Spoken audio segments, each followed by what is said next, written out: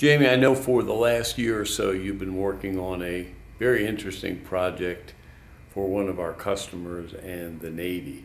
Could you give me a little bit of an overview on that project, perhaps a little bit about what the project is for and how you came to be involved in it? If you could just give us an overview on that. Sure.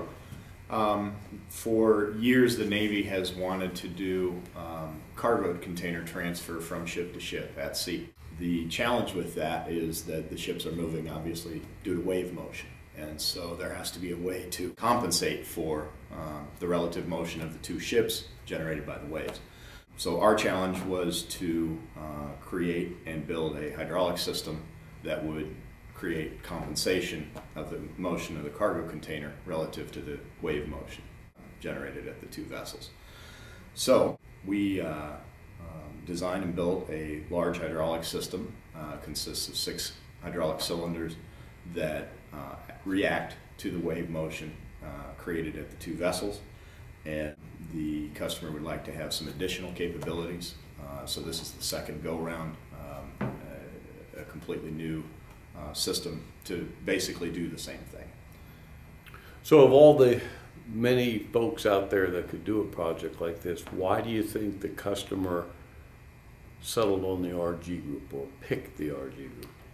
2 primary reasons. Our technical ability with closed loop control systems and experience in having done those in the past, not necessarily this large, but in the same vein and the same type of application. Second is the total package, the total solution, not only in terms of products but services that we offer. We had the ability to go from computer system modeling to finished implemented hydraulic system, the fluid connector system, field installation, commissioning, and startup. So really soup to nuts on the entire system was the second reason. So give me an understanding of the timeline. How long have we been working on this particular element of the project from the initial conversations with the customer to the final installation on the ships? It's been approximately a year and a half from the initial discussions through system modeling, design, and then build and implementation. And who actually did the design work? Was that something that the RG Group provided? Yeah, in terms of circuit design, it's a collaborative effort with the customer. Certainly had a lot of their input, but yes, we did generate the design, the layout, the dimensional information on the entire system. Excellent. Thanks very much for sharing. Sure.